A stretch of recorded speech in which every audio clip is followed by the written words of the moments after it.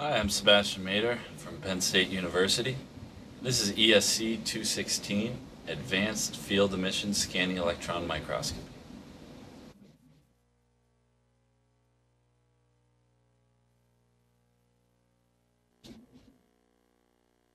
So this lecture will be lecture 1, and it's part of the characterization and testing of nanotechnology structures and materials.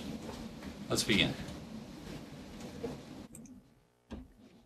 A field emission scanning electron microscope is a type of microscope, and all microscopes allow us to gather information about a sample. If we look at the terms making up the term field emission scanning electron microscopy, it'll tell us a lot of information about what the tool actually does. Also, from now on, I'll primarily be referring to the tool as an FESEM. This is just a simple acronym for the name of the tool. So field emission tells us that we're going to use the magnetic field. Okay, this is actually going to help us emit our probe. The scanning term tells us that the probe will be scanned or rastered across the sample surface. The electron term tells us that the probe is actually an electron. And then microscopy, it just tells us that it's going to allow us to view small things that normally we couldn't resolve with the unaided eye. The only two other components needed for this tool to actually work and provide us with useful information would be a detection system and a display. And one note is easier said than done. These two things, the detector and the display, are actually quite complicated as well. But anyway, that's where we start our understanding. So let's start with looking at the basic parts of the tool. Vacuum is a necessary component for this tool operation.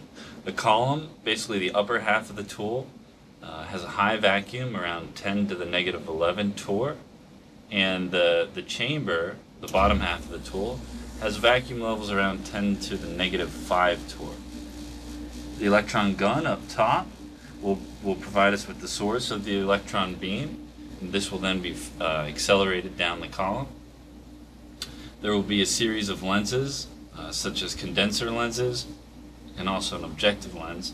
And these will help us control the diameter of the beam, as well as focus it onto the specimen. There are also a series of apertures, and the apertures are basically micron-sized holes in a metal disc, or they can be electromagnetic apertures, which block the outer parts of the beam and let the central part of the beam continue down the column. Some other components worth mentioning are the gun valve. This is located right here in the middle of the tool. It's a pressure valve separating the gun and sample chambers. That's important because if you want to load a sample into the tool, you have to vent the chamber, return it to atmospheric pressure before you can actually open the chamber door. When you do that, the gun valve needs to be closed to prevent a rush of air into the high vacuum part of the instrument. The objective lens is the final lens, which really lets us do the fine-tune focusing onto our specimen. There are deflector coils, which are important for deflecting or rastering the beam across the sample. And finally, there'll be a stage which holds the specimen and can move in the X, Y, and Z directions, as well as tilt and general rotation. So if we look at these parts in a little more detail, in terms worth mentioning are the beam-specimen interaction. This is an area that's actually generating signals and can be later detected to produce our image.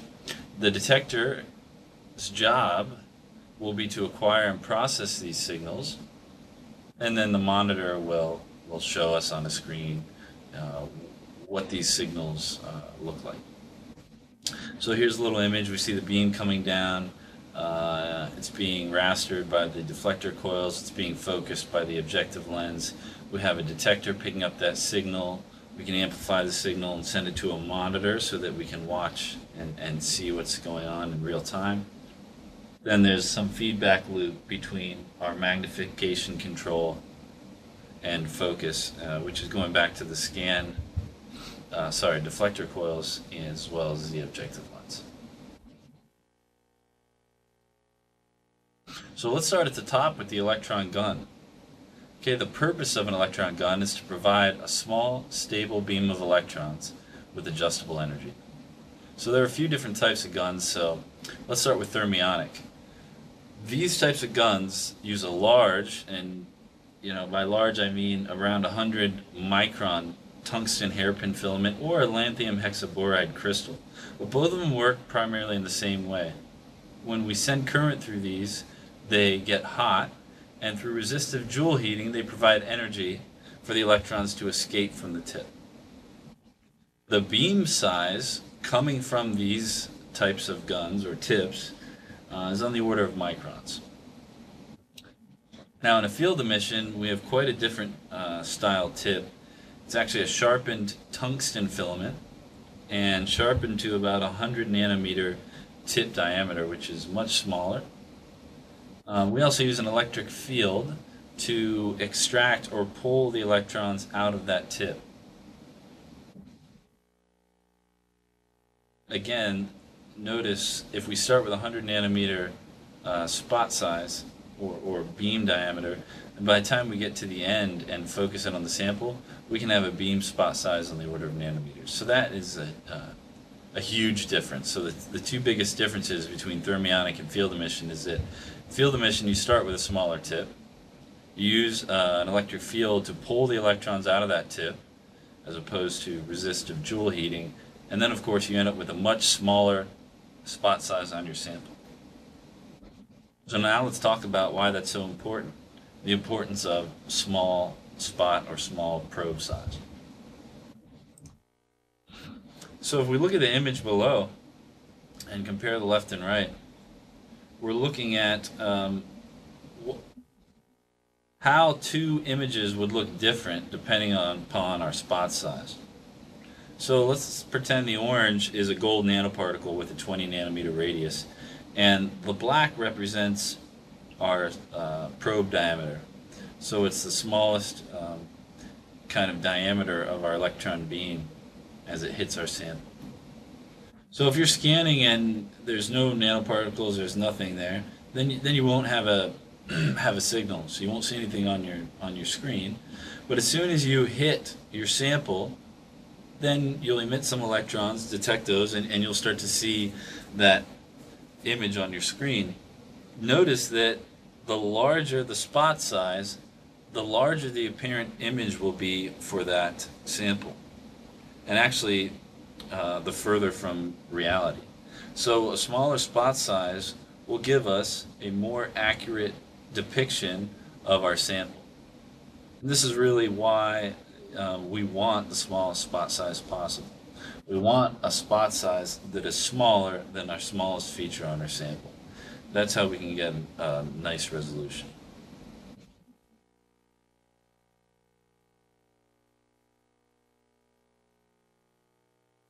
So how exactly do we pull these electrons out of the tip in an FESCM? Well, we use an extraction voltage or a potential difference, and this is set up between the tip and a first anode. So with a certain voltage here, this is like a slice view, imagine an annular disc. So imagine this is like a donut cut in half, and it's producing a field here which is drawing the electrons out of the tip. This really helps to overcome the work function of the electrons in that sharpened tungsten filament. Right after that, we have a second anode where we can use much higher voltages from 0.5 up to 30,000 volts, and this is used to accelerate the beam. So first anode extracts, second anode accelerates the electrons down towards our sample. And again, a higher voltage would mean a higher acceleration, and therefore faster moving and more penetrating electrons. One important note is that we must absolutely keep this tip free of contaminants, and that's the most important reason that this part of the chamber has to be at a very low pressure, 10 to the negative 11 torr, because if there was too much air in there, the tip would quickly oxidize, and that would significantly lower the lifetime of the tip.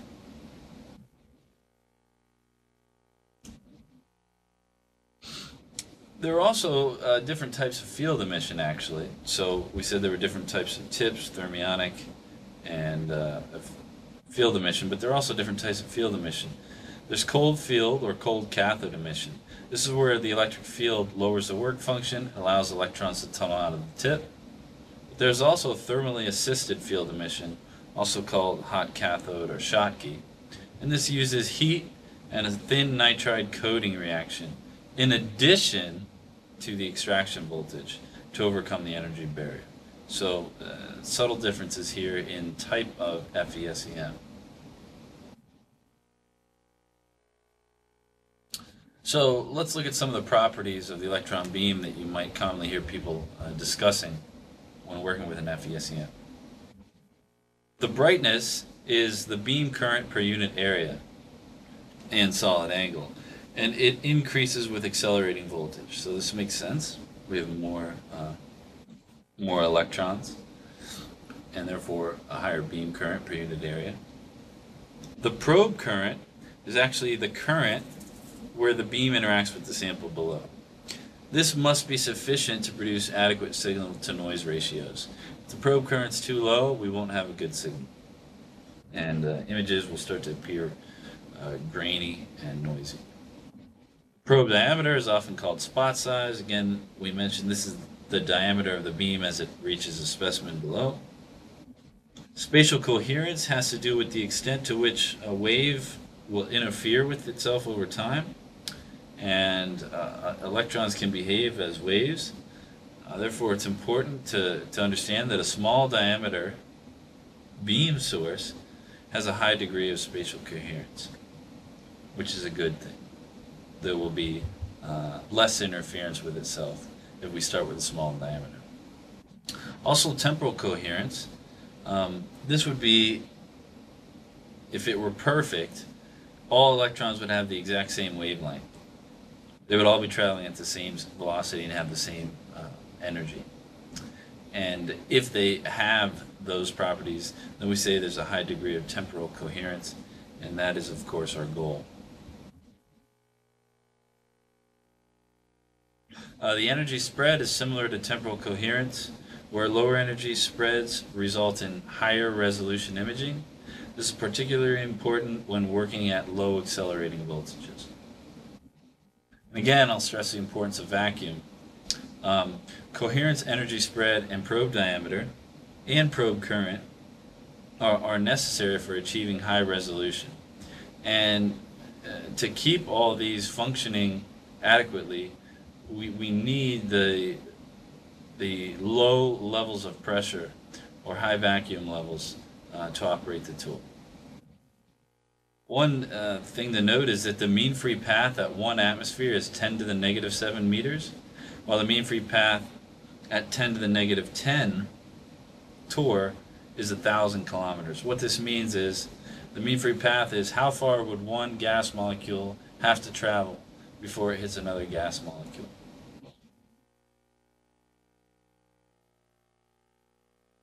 So let's talk about the lenses. Before we get into electromagnetic lenses, I wanted to start with glass lenses, something that we're all familiar with. So if we look at the picture below, we see that we have an object here, we want to view it, we want to magnify it. So we use a thick glass lens, and it produces an image up here at our image plane, which is larger. We can think about it. The rays of photons are coming from the object, they're being refracted, and they're coming to a well-defined point in the image plane. There's a fixed focal point, and the object is in focus. If we want to make the object appear larger, we have to use a different thickness or a different lens. If we change the height of the lens, it will change the focal point and the magnification a bit. And also we can use multiple lenses to have an additive magnification effect. So I think we're all familiar with this idea that in a common optical microscope, if you want to go to higher magnification, you just swap in a new lens, which will either be a thicker lens with a higher magnification power, or it'll have multiple lenses to do the same job. And then, and then you move your sample or the entire upper piece up and down to change your focus. So the lens in an SEM and an FESEM are quite different. These are electromagnetic lenses. And it turns out that the object being imaged is not your sample. The object being imaged is actually the electron beam as it leaves the gun. Okay? The first lens the beam travels through is a condenser lens, which actually kind of widens the beam. Then an objective lens will demagnify or bring that beam back together and finally focus it onto the specimen. And as far as coarse and fine focus, coarse focus could be considered changing the working distance, and this would mean changing the height of your sample, which would change its distance between the objective lens and the sample itself.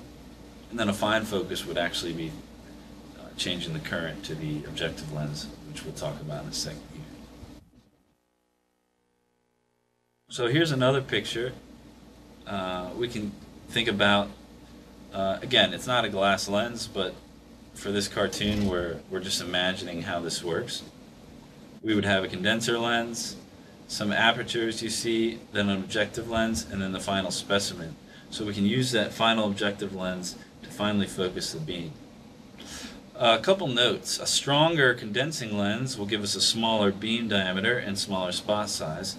That's good. It'll give us a better resolution. However, more beam will be blocked by the aperture. You can see parts of this beam are being blocked here.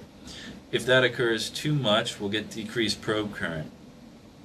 If the probe current's too low, we'll lose the ability to produce images with necessary contrast and signal-to-noise ratio. So you're going to see shortly that there are a lot of different factors to consider when deciding how to set up your FESEM, depending upon what image you're sampling or what you want to get out of your image. So how do these lenses actually work? Well, we have in green here, you can imagine a coil of copper wire inside a hollow cylinder, which is called the pole piece. This produces a magnetic field within the bore. So when we pass a current through this coiled wire, it produces a magnetic field inside, kind of like this. We can see the field lines here in red. This will converge or diverge the beam as it passes. The electrons passing through here are actually subjected to two forces, one parallel to the bore and one parallel to the lens. Basically, the net result is that we'll have a spiraling of the electrons. So they will start to spiral in tighter and tighter, and then they'll actually spiral out and get larger like this. This would be like an example of the condenser lens.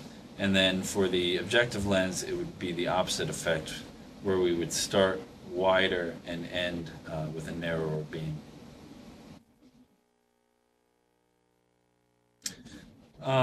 Some important things to note are that the magnetic field is always weaker in the center and stronger towards the outside. So the further electrons stray from the center, the greater will be their deflection back towards the center.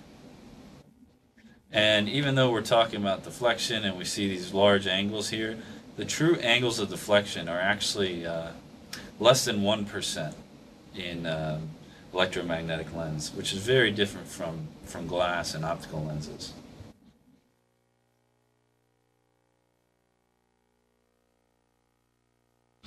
Now, as these electrons pass through these electromagnetic lenses, there are some aberrations or distortions which can occur, similar to what happens when light is traveling through glass lenses. The reason this occurs is because there are always defects inherent in all lenses. For example, the rays coming from a single point will not come to share the exact same focal point in the image plane. So instead of a perfectly, infinitely small focal point, the result will be what is often called a disk of minimum confusion. Part of the reason is, remember we said the outer electrons closer to the bore will experience a greater deflection, and because of that, they won't end up in the same point as the ones going kind of down the center of the bore. There are also factors such as the energy or speed of the electrons, which will result in this disk of minimum confusion. So one example of a lens aberration is spherical aberration, and this is kind of the one I just talked about. The electrons further from the axis are subjected to stronger forces, so we get a series of focal points. This turns out to be the principal limiting factor for SEM resolving power. And here's what I mean by limiting. We said earlier that the resolving power of an FE-SEM is on the order of nanometers. So let's say for a certain tool, your resolution is 2 nanometers. If you think about how small an electron really is, then you would think if I'm shooting electrons down at a sample, I should have a resolution around the size of an electron. That's not the case. If you had a single file of electrons and no aberration and none of this, then yeah, you would have a resolution, around picometers or below. But the reason our resolution is only, and I say only, but it's still an amazing resolution. The reason it's only 2 nanometers is because of this spherical aberration and other aberrations inherent in the lenses. One thing we can use to try to minimize this effect is apertures. So apertures are these either holes in metal discs, or they could be a magnetic type of aperture. And they basically block outer parts of the beam, and they reduce the area or spot size. But remember, if we block too much, we'll have a current that is too small.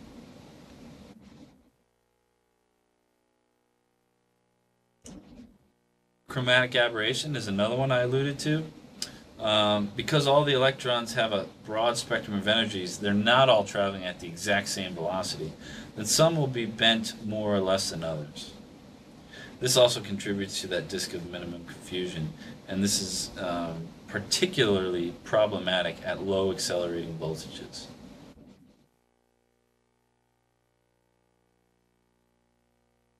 By the way, the reason these are called chromatic aberrations is if there were photons traveling at different speeds, having different energies, you could calculate their wavelengths, and their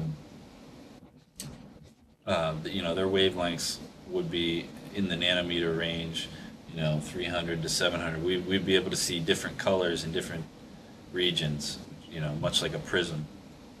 So a prism is kind of making use of this spherical aberration, or the fact that particles of different energies bend at different angles. There's another type of aberration called stigmatism, and this occurs because the lenses are not machined to perfect symmetry.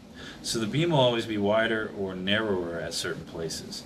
The net effect is that the images will appear elongated. Here are two examples. If it's elongated in the horizontal direction, then our image will appear elongated in the horizontal direction, and the same applies for the vertical direction. We'll actually use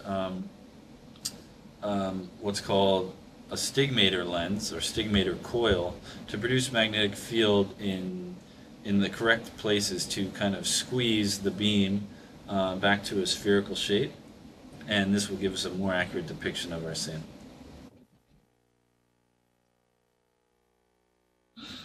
So now let's talk about some of the operator controls and considerations you have when you're sitting down to use the tool yourself. Talk about something which seems easy, but it's a little bit more complicated, and that's the idea of brightness. So on your screen, you'll have a series of pixels in the grayscale. And your brightness actually begins as a base level, and it comes from the signal being input from your detector. This signal can be further manipulated by changing the DC level on the amplifier and adjusting that base level. Okay, so that's what's happening when you're increasing the brightness. You're actually increasing the gain. And remember, when you're looking at an image, white means many electrons are being emitted and detected. Black will mean fewer or no electrons are being emitted and detected. Contrast is another control knob that we have. Contrast is basically the spread or distribution of signals up from that baseline which you set with your brightness.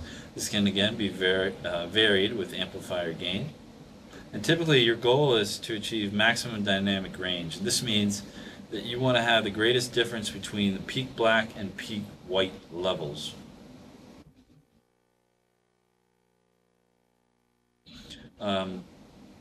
One way I like to think about it is if you've ever taken an art class and you were sketching things with pencil and your teacher said, oh, you're not, everything's either black or white, you're not making good use of the grayscales. Well, you want to make use of the grayscale. You want to have the largest variety of black-white colors. This should help explain that. And one good technique when using the tool is to begin by lowering the contrast very low, then increase the brightness until the image is just visible. Once you've done that, then you can go ahead and increase the contrast until the image shows the greatest dynamic range. And that dynamic range is usually what's most appealing visually to the user, although there is some objectivity involved. But if we look at these different samples, this image here we're saying has the optimal contrast and brightness. This is too dark, this is too much contrast, too bright, and not enough contrast. And you basically get better and better at this the more experience you have with the tool. So let's talk about accelerating voltage. We said there were two anodes below the tip of the gun. The first one provided the extraction voltage. The second one provides the accelerating voltage. This can typically be varied, again, from 1 to 30 kilovolts and produce electron energies from 1 to 30 electron volts. If we increase the accelerating voltage, here's what's going to happen. We're going to have decreased lens aberrations, so that's a good thing. We'll have decreased probe diameter and better resolution. So far, so good. We'll also have increased probe current. This is good. It will give us a higher contrast and signal to noise ratio. For downfalls, we could have increased charging of non-conductive samples. We could have increased damage to beam sensitive materials, and we'll also have increased beam penetration. Basically the beam will penetrate deeper into the specimen, and this will obscure some of the surface information. So here are two images. The left is at 20 kV, the right is at 5 kV.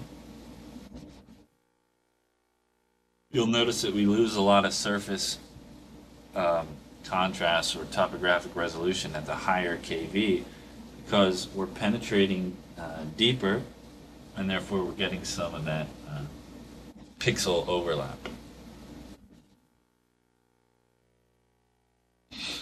Okay, another thing to consider is a probe diameter. We can alter this by altering the current to the condenser lens. So by altering that current, we can basically squeeze more or less the beam. When we do that, we're changing we're somewhat changing the working distance, or where the focal point lies, whether it's on the surface, above or below our specimen. If we decrease this diameter, we actually get greater resolution, which makes sense, but we may lose good signal to noise ratio because we have less surface beam interactions. The net result is that the image will appear sharper, however it'll also appear grainier, a little bit lower signal to noise ratio. Whereas a larger spot size will be slightly less sharp and will appear more smooth and kind of rounded edges.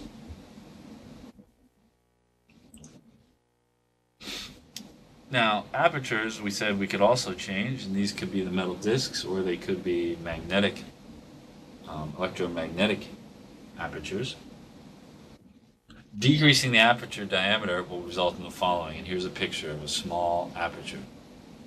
What's happening is we're going to have decreased lens aberrations and higher resolution.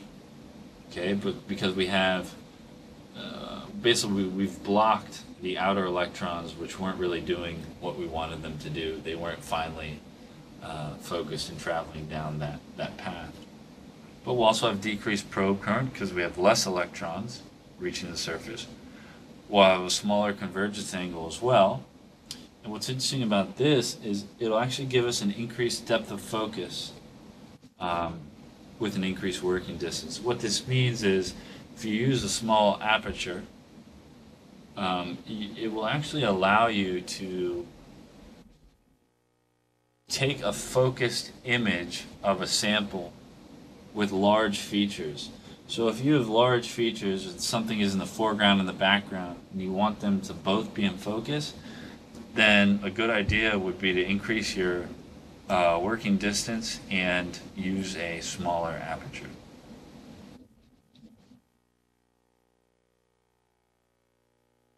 We can also just change the working distance. Now this distance is the distance between the objective lens and the sample being resolved if the sample is in focus. If your image is not in focus, then it's really just the distance from here, the objective lens, to your focal point. If we increase this working distance, we have a larger probe size, so lower resolution. We have more aberrations, again, lower resolution. But we get an increased depth of field, again, which allows us to take foreground and background images all in focus. But overall, we have that decreased resolution.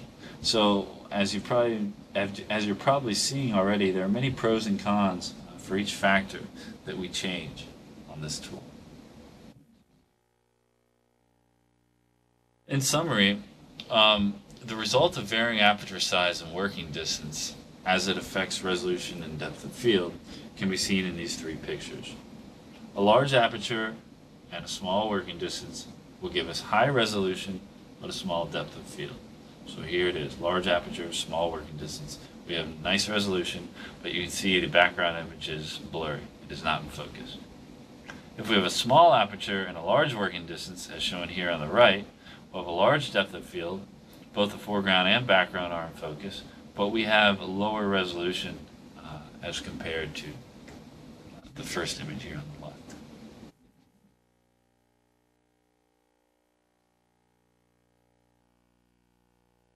So let's talk again about how we would actually adjust stigmation. This is another operator control. It's something we should consider. It's important to correct this, especially at increasing magnifications. In extreme cases of stigmation, we'll see streaking on both sides of focus. What I mean is, if you're over or under focused, you'll start to see this type of streaking in your image. It'll look like it's being elongated, and it is being elongated because of the shape of your beam. In order to correct this, we differentially apply current to the stigmator coils surrounding the objective lens. These will kind of warp the beam back to circular or cylindrical shape, and therefore give us this circular cross-sectional area. In other words, it'll provide us with the truest depiction of our sample.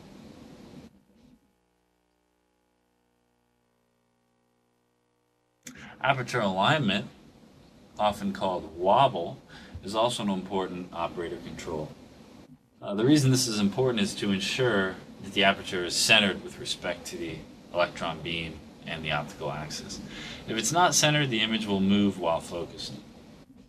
So what you do is you adjust your focus over, under, over, under, over, under. And while you're doing that, if your image is shifting, okay, in X or Y planes, then you know your aperture is not properly aligned. Then you simply adjust the aperture position while fluctuating or wobbling that focus. And if once it's correctly aligned, while you're going in and out of focus, your image will not be wobbling. And that's how you know you're in the correct, you have your apertures properly aligned. In old tools, you actually had to do this. So one hand would be moving the focus wheel, one hand would be moving the aperture knob. But in new ones, software controls the focus wheel, and you just basically concentrate on adjusting the aperture alignment. If you have it right, you won't see any movement, and your image will just appear to go in and out of focus. That's when you know you're ready.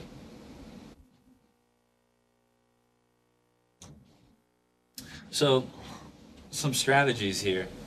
For focus and alignment, you should use the objective lens to focus on your specimen, then increase magnification, then perform a fine focus at that new higher magnification, and then you can repeat. So determine the highest desired magnification, double this, and do your aperture alignment, stigmatism, and focus, and then kind of zoom back out, return to your original desired magnification. This will give you the best, highest resolution image at your desired magnification. Now these are all corrective procedures which will be done quite often. So it's important to remember that every time you change the accelerating voltage, spot size, aperture size, working distance, etc., you're going to have to go ahead and adjust your focus, aperture, and stigmatism. Every time you change one of these factors, you need to kind of start over with your focus, working distance, and aperture alignment.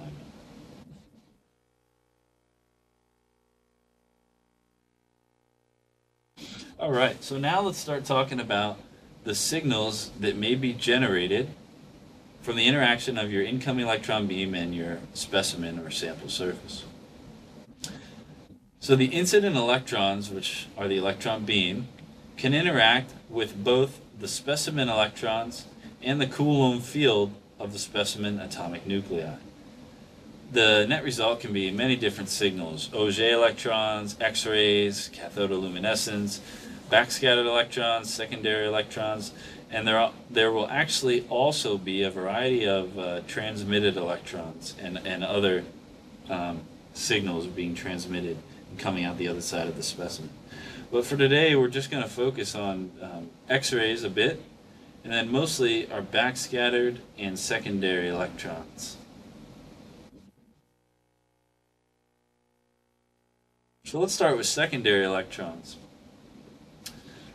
If we look at the cartoon, we see here this primary. This means that here's an electron from our incident beam, our beam being generated, and it's coming down, and it's hitting our sample surface, and it actually strikes an electron in an atom from our sample, and it ejects the electron from the sample.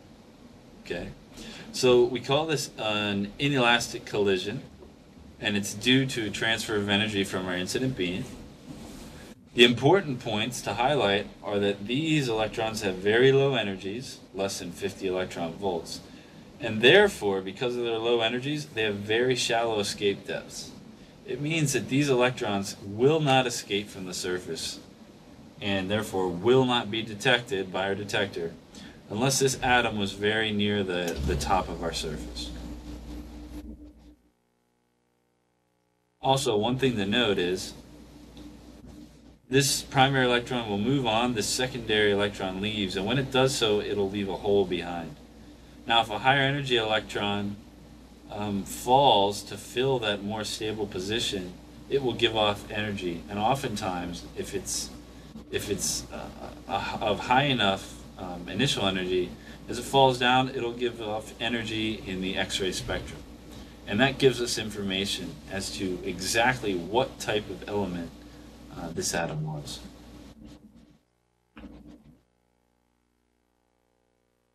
So again, that X-ray, which can be emitted when an electron falls down from a high energy level to a low energy level, will be characteristic. In other words, its energy is unique for the atom from which it came. This can be considered a type of atomic fingerprint. So all atoms have a unique set of X-rays which they may give off when an electron has been plucked or ejected from an inner energy level. Due to their high energies, X-rays, which again are just a type of high energy photon, can be emitted from very large depths. So we can get X-rays coming out of our material from several microns below the surface, whereas the secondary electrons can only escape from the upper crust, very shallow escape depth. Backscattered electrons are the last type of signal we want to discuss today.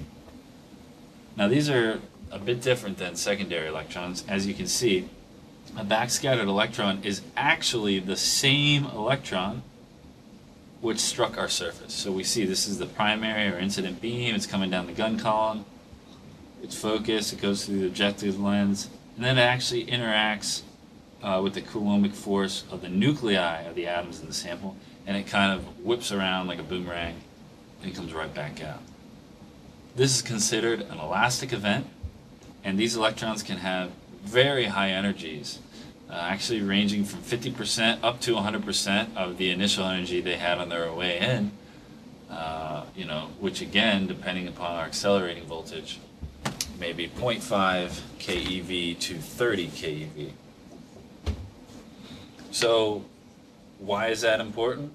Well, because they have such high energies, then they have huge escape depths, up to 5 microns, and actually they might be above 50 microns below the surface. So backscattered electrons, it's a totally different type of event. They have high energy and therefore very deep escape depths. So we're going to see in a moment how these two different types of electrons can yield different types of information about a sample that we're characterizing.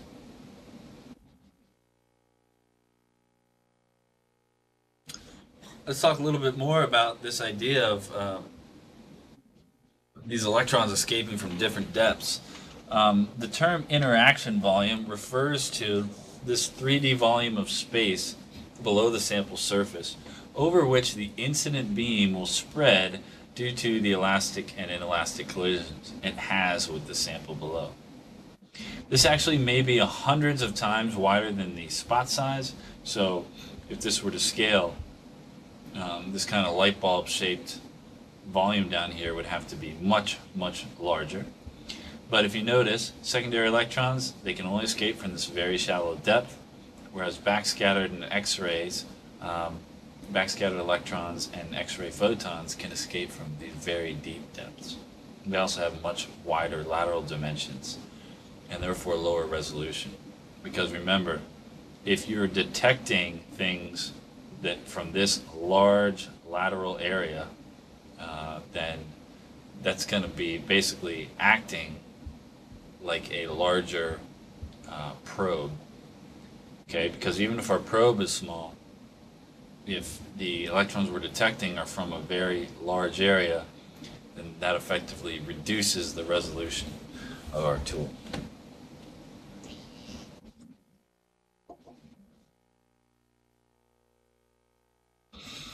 Some other things to mention about interaction volume, and these should mostly make sense.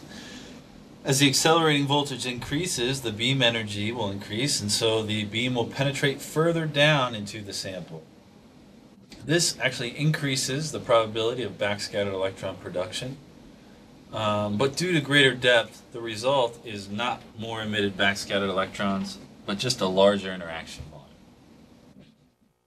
Okay, so more backscattered electrons are produced, but they're not necessarily more emitted, just a larger interaction volume.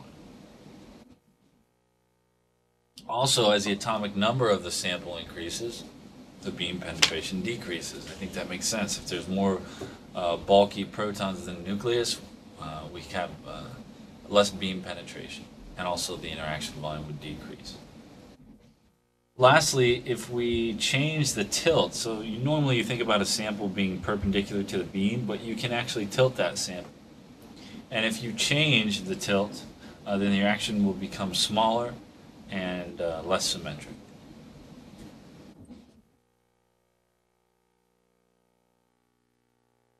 Let's take a closer look at this backscattered signal. First of all, higher atomic number elements will emit more high-energy backscattered electrons, and thus they will appear brighter when they're detected. I'll say that again because it's extremely important. Higher atomic number elements, so heavier elements, think metals and things of that nature, will emit more backscattered electrons, and so on our display they will appear brighter. This maximum number of backscattered electrons actually typically travel back along the path when there is no sample tilt. So backscattered electrons, they do that boomerang thing from deep below the surface, and they are actually mostly emitted straight back up towards the column. There is a backscatter coefficient, which is basically the ratio of the backscattered electrons produced for every electron that went into the sample, and we can see how that changes a bit, as atomic number increases. Note that the contrast between heavier elements diminishes. So what we see here is we have a very high contrast here, maybe for the first 30, 35 elements, and then it starts to diminish significantly as we go higher up in atomic number.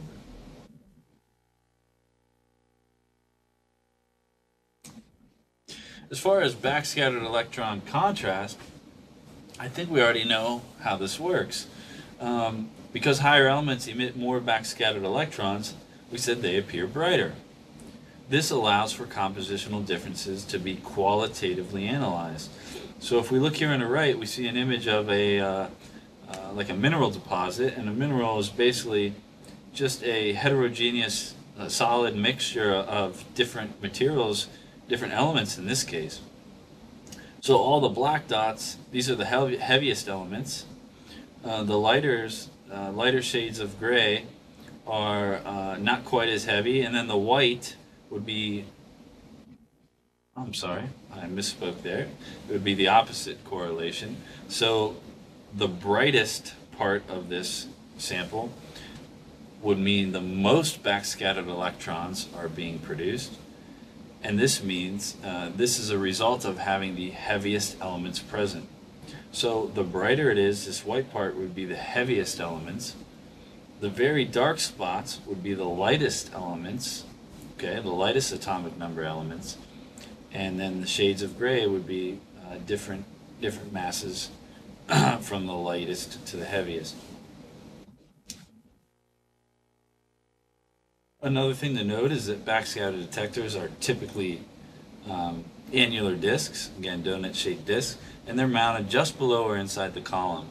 Again, we said that most backscatter electrons go straight back up through the column, so that makes sense. That would be a good place to have the detector. And also, if we increase tilt, we will start to lose some backscattered contrast. This is what this is showing, that we start to lose some contrast as the tilt changes there. Now let's look at our secondary electrons. This is a little tricky, so I don't want to go into too much detail here, but there are actually three different sources we could think about for secondary electrons. The first one is kind of the one we're interested in, and this is when the beam interacts with the specimen below and produces secondary electrons, and we get a high resolution image. You can see it right here. The second case, though, is where backscattered electrons hit our specimen and don't really produce very good resolution. What I mean is the backscattered electrons can actually hit our specimen, cause them to produce secondary electrons, which may be detected. But this will not provide high-resolution information. And lastly, you can have secondary electrons be produced from the pole piece or any other metal piece in the chamber area. So this would lead to false information, misinformation. So again, the ones we really want are these right here, coming from the interaction of the beam.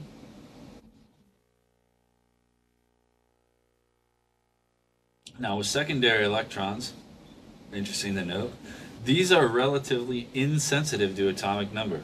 So very different than backscattered, which are very sensitive, especially for the first 30 or 40 elements. Secondary electrons are not sensitive to atomic number, so we're not going to see that type of compositional contrast. They actually increase with decreasing accelerating voltage because there's a smaller interaction volume and less backscattered electrons kind of clouding the picture. Remember, low energy and they have shallow escape depths. The secondary electron coefficient is the ratio of secondary electrons produced for every incident beam sample interaction. And if we plot delta versus z, the atomic number, we see the general trend. Now if you look here, again, this very weak slope throughout this curve is basically telling you that the secondary electron signal is insensitive to changes in atomic number. And this can be contrasted to this sharper curve here and higher slope for the backscatter. So again, Z contrast is very poor. The only time you can really get nice Z contrast is between kind of elemental extremes such as carbon or gold. Otherwise, you can't really get any compositional contrast from secondary electrons. So then the question becomes, well, how do we get contrast from secondary electrons? In other words, if they're insensitive to the elements present and all atoms emit secondary electrons, then how can we get any contrast from secondary electrons? Well, it turns out it has to do with two factors. One is the interaction volume, and two is the fact that they're such low energy that they can only escape from very shallow depths. Okay, so the phenomena involved here is called the edge effect. And this results from a combination of sample topography and the shape of the interaction volume. So if we look here, let's say we're looking at a flat part of our sample. The beam comes down, we have a little interaction volume. Of course, there's going to be many types of particles emitted. Some of them will be secondary electrons. And let's pretend all these arrows are secondary electrons. Notice the only ones which can escape are the ones that occurred at very shallow depths. These that have been generated at lower depths don't have enough energy to escape. So this interaction, let's say, produces 4 secondary electrons. Those will be detected. If we look over here, though, on the edge of a little hill, topographic hill on our sample, we see that all these little arrows, many more secondary electrons can escape because all of these electrons now, due to this edge, are close enough. Even though they have low energy, they're close enough to the edge to escape. So these will all be detected. So what's the net result? Well, the net result is that flat parts will appear black or darker, slightly curved areas a little bit lighter, and edges will appear the brightest, like white. So now we have a means of seeing topographic contrast. Flat areas will be darker, edges will be white, and then we'll have shades of gray in between. Also, if we increase the tilt in our sample, we actually have the electrons travel greater distances or spend more time near the sample surface. And so tilting a sample will actually yield more secondary electrons. We see that here. The secondary electron coefficient increases as we increase tilt. So this is the opposite of what we saw for backscatter.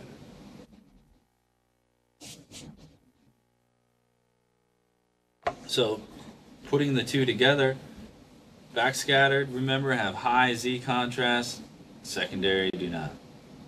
Secondary rely on the edge effect and tilt for contrast. Backscatters have much higher energies. Secondary have low energies. Also, backscattered electrons will occur over a broader spectrum because there are many paths that can occur before ejection. Secondary energies have a narrowly dispersed energy spectrum due to the shallow escape depths. So if we look at the energy spectrum, backscattered is broader, secondary much tighter. Here we see atomic contrast pretty good for backscatter, almost nothing for secondary.